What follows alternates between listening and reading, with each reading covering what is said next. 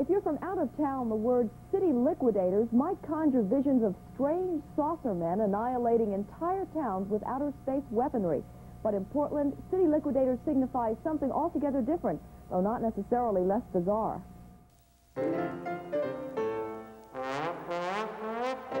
atmosphere in the City Liquidators store at 3rd and Southeast Belmont is about what you would expect if the Howard Hughes estate held a garage sale. Have you ever wanted to buy something like, oh, say, some huge neon-illuminated letters from an SH Crest sign, but didn't know where to find them? Or if the traffic lights always seem to be going against you, maybe you'd like to buy your own.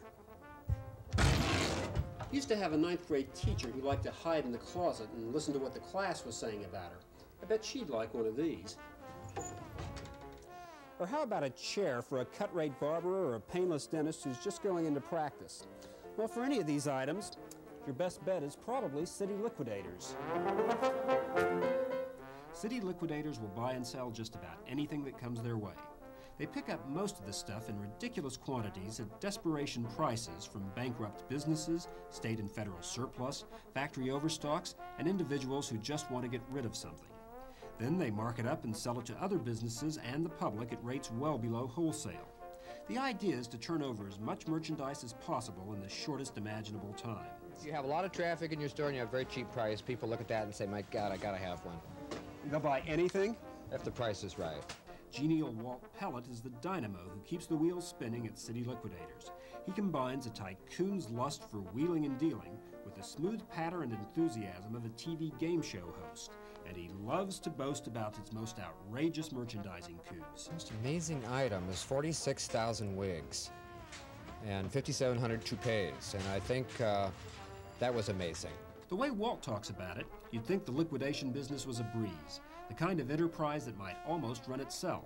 But Walt's not above a bit of promotion. And this is our Louis Liquidator color book, which just came off the presses Friday. And of course, it's got a picture of Louis Liquidator on all 16 pages. And we give this away free to little kids. And I want to give you your memorial copy right now. Happiness is a fast buck. We're one of the few that admit it. Running City Liquidators also requires a dedicated sales staff, working the phones and stopping customers in the aisles. Walt is unstinting when it comes to praising his salesmen and women. Okay, well, we have two classes of salesmen. One of them is our Retired Millionaires Club. And these are guys that are about 60 years old, younger or older, in that area. And they've been, some of them in business. One of them owns a couple of A&W root beer stores. And they work mostly for the fun of it. Then we have our Wonder Women. We used to have a department store, not a department store, a clothing store downtown. And my daughters all ran that thing at one time or another.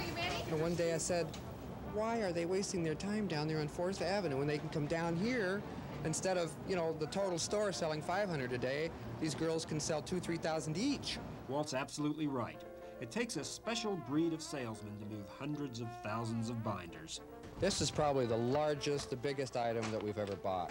A large national company had 865,000 assorted 3-ring binders for sale.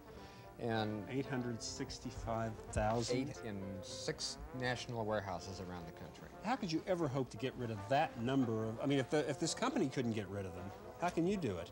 Well, we have salesmen.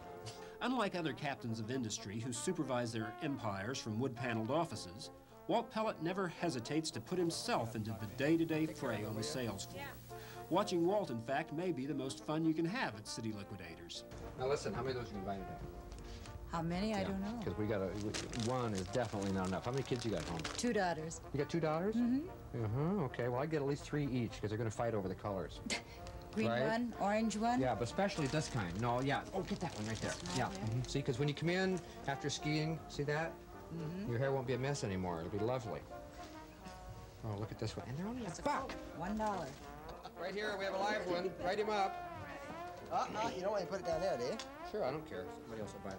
All right, that's $19, okay? Appreciate it. See, it's first time customer. Now, how can I pay for this? Can I pay for this with MasterCard? You can pay cash, check, or hostages. But if you have cash, we got to have very good ID. Okay.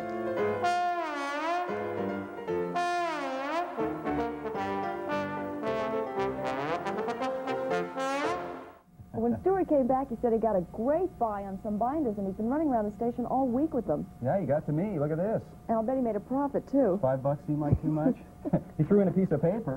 While Ron is gloating over his investment, here's a look at what's coming up next on Faces and Places.